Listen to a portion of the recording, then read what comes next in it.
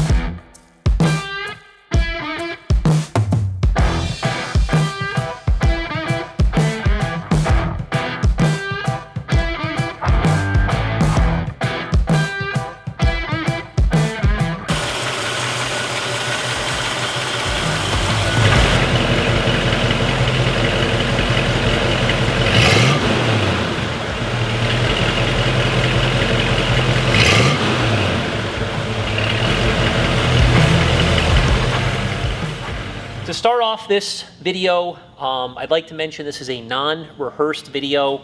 I'm sure I'm going to forget some things about this awesome car throughout my presentation, so I would highly recommend checking out the description and all the photos on our website at msclassiccars.com. I spend a lot of time writing those descriptions. Corey does a great job with all his photography, so once again, please make sure to check it out on our website. Talking about this particular vehicle, the first thing that I'd like to say is I've done a binder for this car as I do for all the cars at MS Classic Cars. We do have some photos of the restoration that are listed within our photo gallery. They're at the bottom of the gallery, so make sure to check those out. I do normally have a service invoice with every vehicle that we sell. We're the only classic car dealership in the country that services every vehicle that we sell. We document that work with an invoice. I decided with this particular car, since it was just completed in December of 2020, and I kind of did a very quick service walk around on this vehicle, everything was in really great working order, so we kind of snuck it in to get it presented on our website. But before the new owner takes delivery of the vehicle, we will make sure to put it through our entire service process, go through the car, make sure everything is up to speed, and again, present an invoice to the new buyer for that. So I just want to make sure I cleared that up. Regarding this particular car, about a year and a half ago, I was looking at a 1967 Ford Mustang. As everybody who has been paying attention to these cars will know, this generation Mustang, which is referred to as the second generation Mustang, is extremely, extremely collectible amongst investors and collectors, especially the Fastback version. These cars have been featured in some pretty popular movies. The Bullitt would be one, Gone in 60 Seconds would be the other, with the famous Eleanor.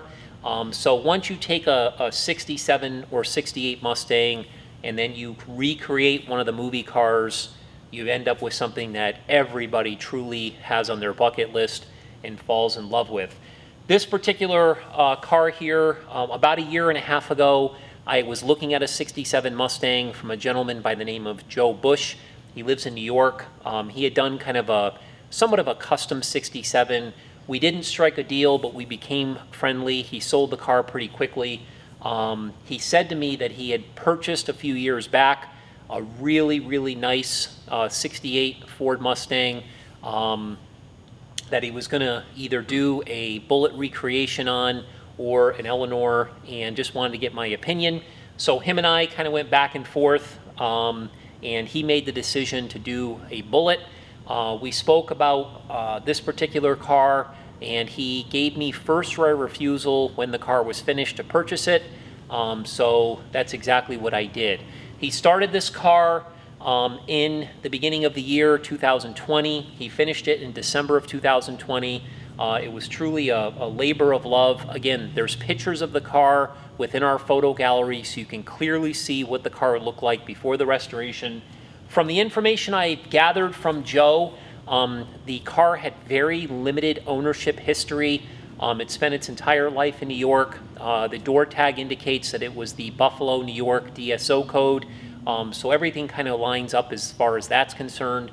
There's a picture within the gallery of the inspection sticker from New York. That was 1978 when he had the car. The story goes that a gentleman purchased it. That gentleman passed. His wife acquired the car after he had passed, and she put it inside of a barn. The barn actually had some dirt floors, and then she eventually got remarried. Through that time frame, a few attempts to a restoration were done, but it never really happened. So the car did come off the road in '78, and again, nothing happened all the years until Joe purchased the vehicle. And when Joe purchased it, again, he had every intention of doing a restoration. Joe owned a body shop for many years. He's retired now, so what he does with the help of his wife is he does, typically about one restoration per year. He goes over them from top to bottom. So this particular car, which is really nice, it retains all of its original VIN numbers. The first VIN number is on the passenger side, right attached to the actual dash behind the windshield. That is there. That's the original VIN tag. As I just mentioned, it has the original door tag, which is, goes over all of the options and so forth that the car had, including the VIN number, which is on there. It also has the VIN number on the driver's side inner top fender, which is great. So a lot of the times these cars, they lose the door tags, they lose the VIN number on the dash behind the windshield. The inner fenders get replaced, so the original VINs that were stamped on there disappear.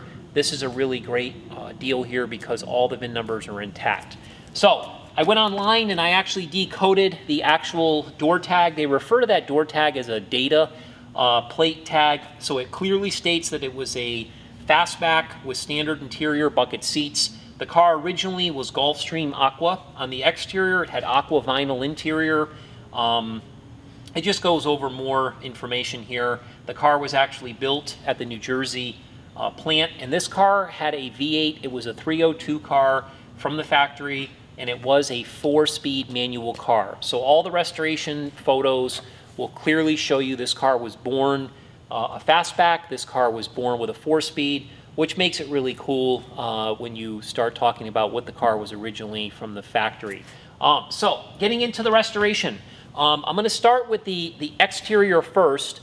Most of the sheet metal on this car is replaced in the sense that there's not a lot of original sheet metal here, so that you don't have to worry about any problems with any heavy coats of Bondo or any future rusting and things like that, because Joe did a great job replacing all the sheet metal. The roof on the car is original and the front fenders are original. Everything else, such as the hood, the doors, the rear quarters, the rear trunk lid, the panel, all of that has been replaced.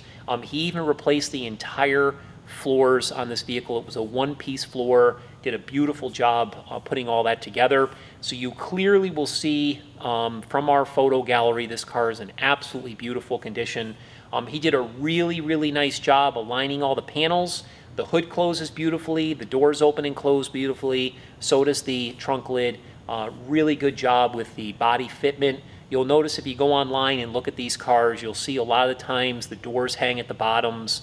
A lot of times the fenders don't line up very well with the hood and so forth. So again, I would say this car's got a really straight body. He did a super nice job on it. And then he painted the vehicle. He painted it, obviously, the color of the Bullitt Mustang, which was the Highland Green. This is definitely a show quality paint job.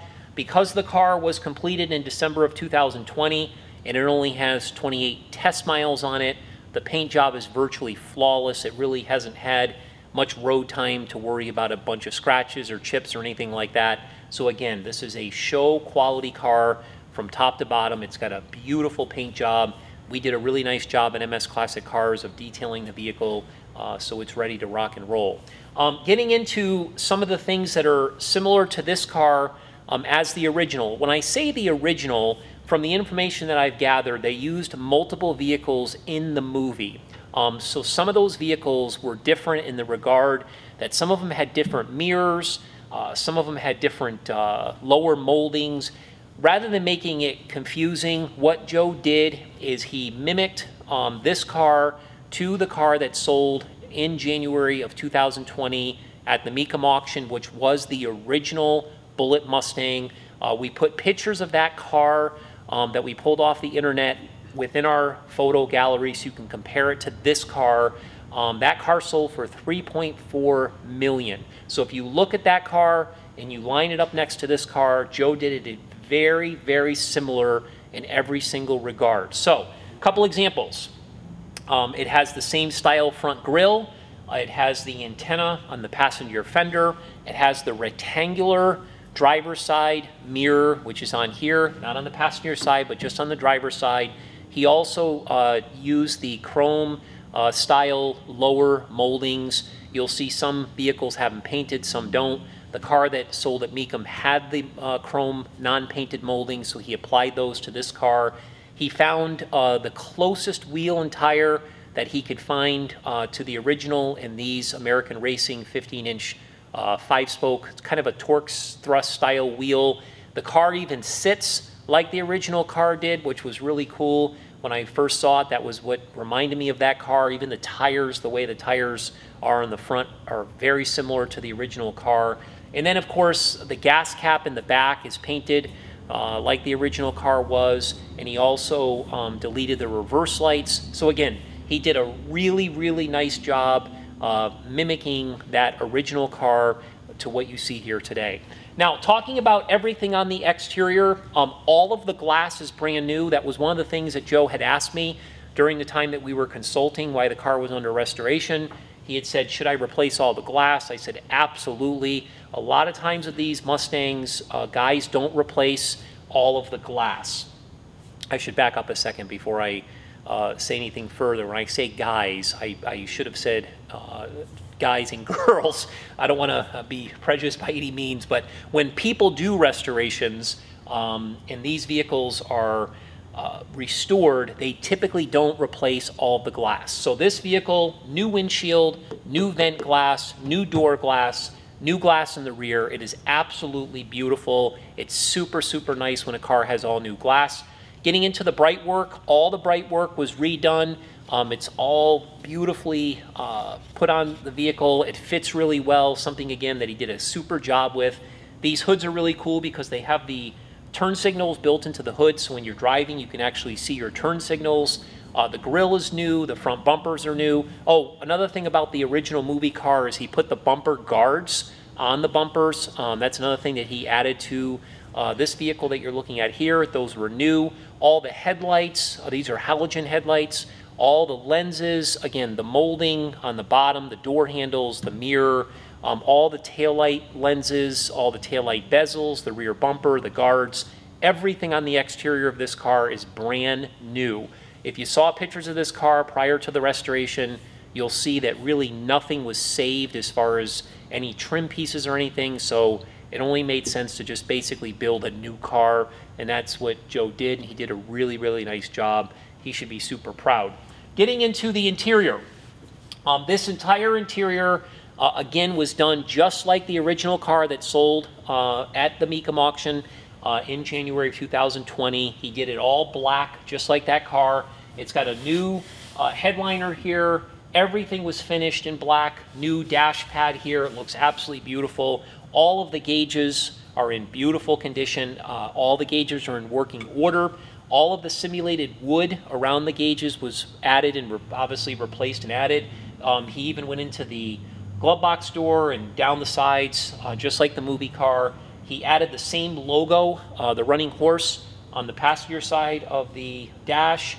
It has a very similar steering wheel. I guess the original Shelby GT500 wheel from the original car had 4 holes. This wheel's got 3 holes. He told me it was near impossible to find a 4-hole wheel, but he used the correct style steering wheel. The AM radio, which is in working order, by the way. The original car had the AM radio, and he also used a very similar style Hurst shifter with the same white shift knob. So again, when you're sitting behind the wheel of this car, the idea was to be sitting behind something that felt as authentic as the original car as possible. Everything in this interior is brand spanking new. The door panels are new, all the door hardware is new, the door sills are new. All of these bucket seats are brand new. There's a beautiful job on the upholstery here. The back seats are new. That back seat does fold down very nicely. It's got seat belts in the front, seat belts in the back. The heat works. All the pedals are new. He even added black floor mats on top of the brand new carpeting as well. So I can't say enough about this interior. It's like sitting in a brand new car because once again, every single thing was replaced. Even these sun visors are brand spanking new here. They fit really, really nice. You can see where they come out. Even the pieces that hold the sun visors in are also brand new as well. New rear view mirror. The list just goes on and on. Getting into the trunk compartment of the vehicle, you'll notice in our photo gallery that's all been restored. It has the correct style trunk mat. So it's a really spacious trunk. You can actually get into the back through the trunk section. You just lift this little lever and you can actually enter it from the back side, which is really cool with these cars. Talking about the engine compartment, I have to say, once again, he did a super job making the engine compartment look very similar to the original car.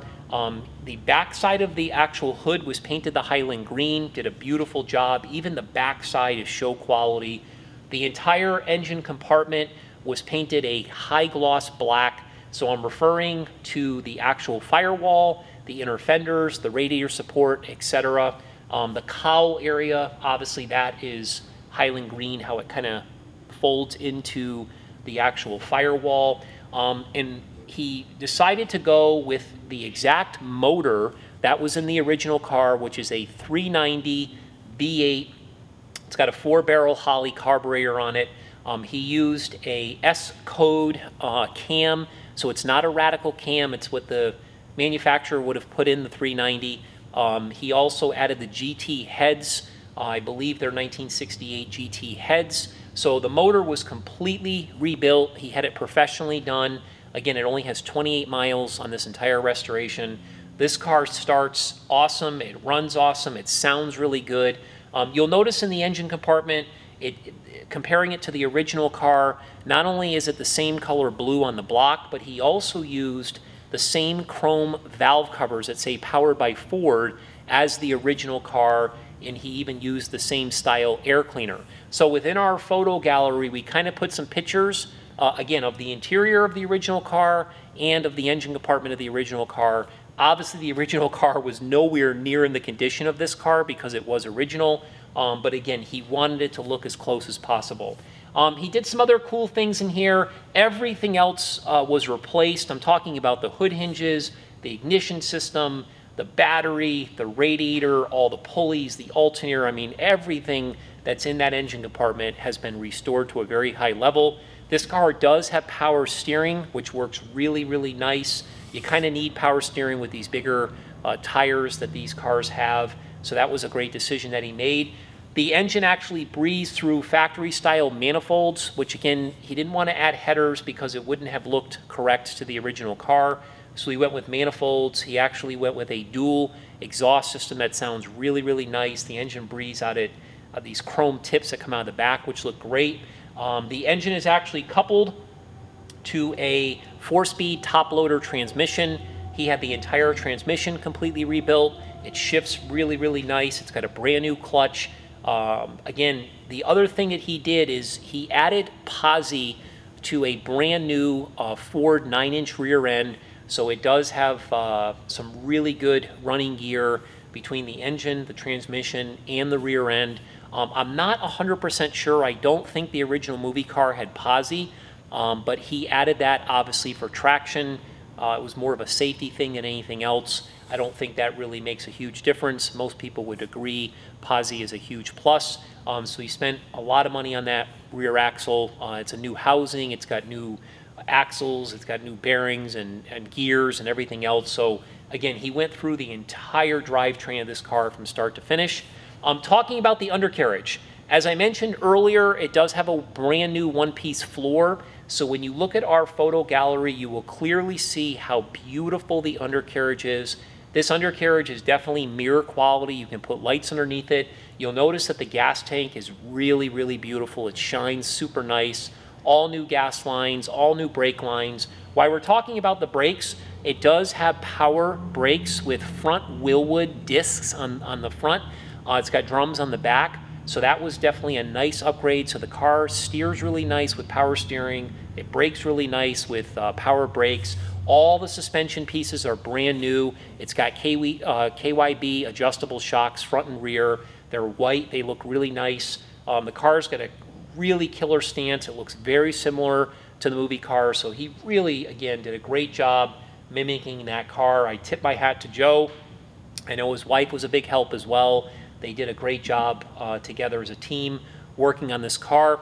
So again, this is a spectacular car. If you do your homework on these cars, go on and look at some of the examples that have sold in the past.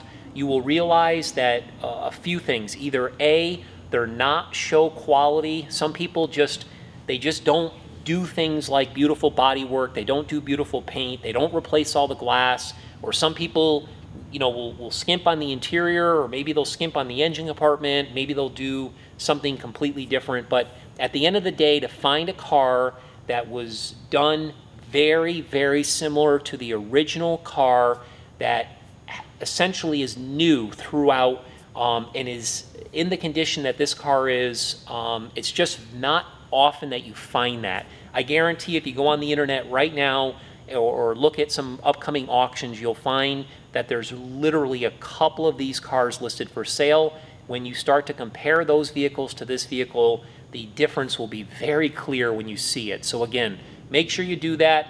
I think I've said enough about this car. I don't think I forgot a whole lot, but once again, please go to my website for a complete description with tons of photos at msclassiccars.com. If you don't follow us on social media, please do. We're on Facebook, we're on Instagram, we're on Twitter. We're obviously on YouTube. We have an email blast that you can sign up for if you want to be following MS Classic Cars a little bit closer. You'll see that we only collect #1, #2 condition vehicles. I own all the inventory.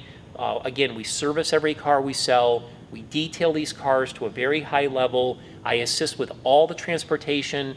Even when the car gets loaded inside the enclosed trailer, we even wrap it with a brand new plastic car cover so the car will arrive at your doorstep extremely, extremely clean, just like it left the dealership.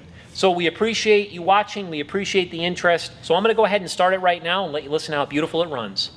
Fires right up. Sounds absolutely spectacular. Thanks again for watching.